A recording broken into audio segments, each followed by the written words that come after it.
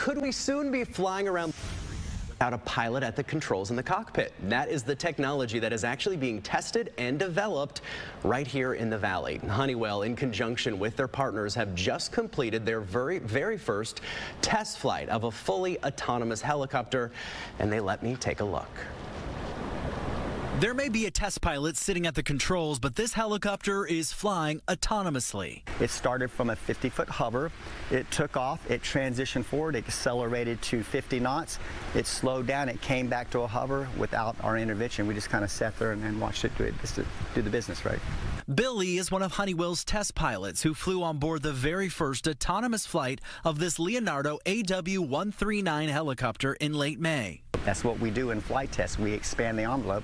Now we're doing it in an autonomous way. We're expanding the envelope by allowing the aircraft to fly itself. Honeywell is working in conjunction with one of their many partners called Near Earth Autonomy to help develop the technology. The goal is to take an existing airframe that they are already familiar with, that's already in the fleet, and show that that particular airframe can now also be used for different use cases. In this case, to make the existing military helicopters fully autonomous.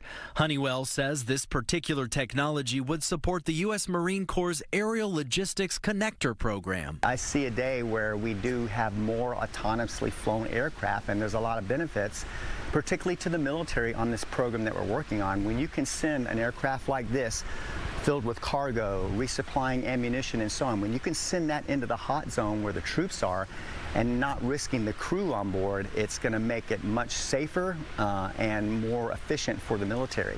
And if you lose an asset, well, you've lost an aircraft, but you haven't lost a me and you, right?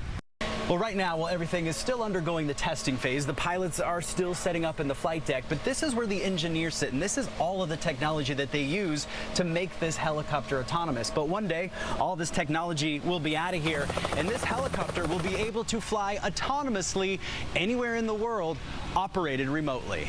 We've been experiencing Waymo now for several years, and if you're in Phoenix, you know, a day doesn't go by where you don't see one.